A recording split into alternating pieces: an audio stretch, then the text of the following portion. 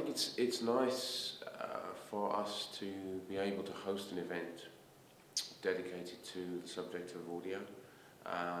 We know that sound is very important in the world of system integration. It's important in almost every kind of building. It's important in every kind of event. It's important in commercial buildings. It's important in residential buildings.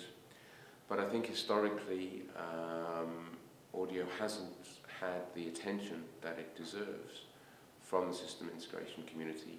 A lot of integrators have a video background, or they have a background in IT and network technology, or they have a background in building control, lighting control, that kind of thing. Relatively few of them are audio people by training. So it's important for us to promote the importance of audio and put audio in the context of the wider systems integration marketplace. And that's why we're so pleased to be hosting the AudioForum at ISE this year. We're always open to ideas for event content, pre-show conferences, at-show conferences.